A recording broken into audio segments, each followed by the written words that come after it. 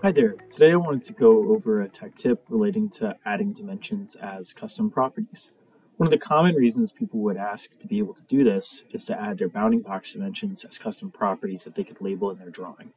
I'm going to go to the flatten view. I've created a sketch already just on my flat face. I've added two lines on our bounding box coincident to both the endpoints, because you can see here when I try to add the dimension to the bounding box, even though I'm clicking, it won't let go. So I'm going to make two driven dimensions since they're already fully defined. And it doesn't matter that these are driven, even if you wanted to do this for a dimension that you are driving, if you're making something like trim,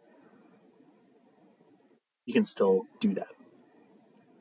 So I've added both of those dimensions, and what I can do is I can go into equations, and equations will allow me to see all of the dimensions that I've added, even ones that are driven. So I can add a global variable, say my bounding box length, and then simply click on the dimension. It will link it and evaluate. You can see I'm getting a warning. That's just saying that's a potential circular reference, but that's not really of concern to me. It's just saying that because it's fully defined. Then we'll go ahead and add the bounding box width, add the dimension, hit OK. Great. So we've gone ahead and added those global variables.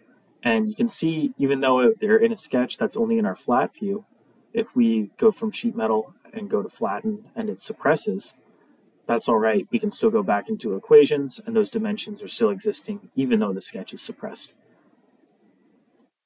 So to add these custom properties, we'll just go over to File, Properties. You can see different property names. I'll go ahead and add one of a different name, so I can't use the same name as my equation, so I have to add BB length instead of bounding box length. And then we have all different types that we can evaluate to. I'll have it evaluate to the length, so this is how you can do it for individual lengths, widths. But the final part I'll show you is how to add an overall boundary box dimensions if that's something that you're interested in. So you can turn these into string of characters. So I can create bounding box dimensions. I'll make this a text expression as well. And then I can do the dropdown for my first property that I'd like to add. But doing the dropdown again will just replace that property. So you can see here, I'll click. I can add an X to show that this is the marking the second dimension. And then I can just copy and paste from the property before.